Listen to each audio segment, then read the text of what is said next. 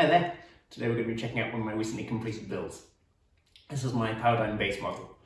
So it's essentially a P bass except with a medium scale length, and the body's been shrunk down along with the scale length. So it makes for a really nice balancing bass, and it's quite lightweight too. This one only weighs about 7.5 pounds. So let's check it out now. So I'm just going to talk through some of the woods and features on this bass, and then at the end I'm going to play a track on it so you get to hear what it sounds like. So the top on this bass is flamed ash. It's quite unusual to have a figure this strong in ash. Normally it's maple when you see this type of crazy figure. But this piece was grown right over here in the UK, and fortunately I bought a good stock of it at the time, so I've got plenty more. So this is a Delano PC4 pickup.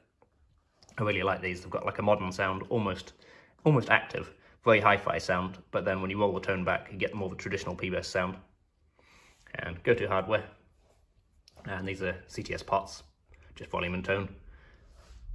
And up here we've got a Wenge fretboard. So we can see this has got a flamey type figure going through it also, so that's why we picked that. Flats on Wenge, that is. And a bone nut at the headstock. And again, go-to hardware. So you can see this body shape is very like a P-bass, except it's being shrunk down by about 5%. But we've kept the length of the top horn of a traditional P-bass, so this still reaches actually beyond the 12th fret, which means it balances excellently. You can make these super light, and you don't have to worry about balance at all. So, side here, you can see some nice figure running through that as well, and then you can see the carves as well there.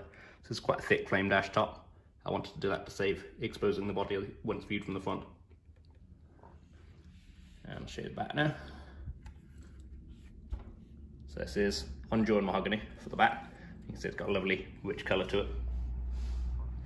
I've got a good stock of that as well. It's one of my favourite woods to work with, Honduran Mahogany. And you can see for the neck we actually have a really unusual wood. This is Cuban Mahogany, so you can't really get Cuban Mahogany these days. It's been over-harvested a long time ago because it was so popular back in the Victorian and before times, because it was so stable and strong that everyone just harvested it, and now there's very little left, so they don't harvest it anymore and you can't get hold of it. But this piece is actually well over 100 years old, and it was from recycled furniture. So the furniture was no longer fit for purpose, it was very damaged. So this was a great way of reusing that wood and giving it a new life as a bass neck. And it makes such a nice neck. It's just really stable and strong. My favourite neck wood, and you might have seen I've used it quite a few times now if you've seen my other videos or looked at my website. So let's hear what it sounds like now.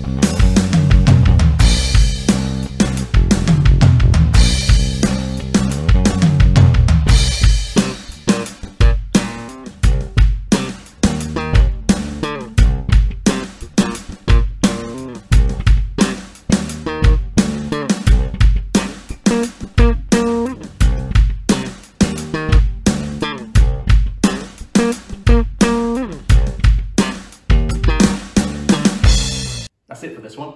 Thank you very much for watching. If you'd like to see more videos like this, please subscribe. And if you have any questions about my guitars or basses, please leave a comment and I'll get right back to you. Thanks again.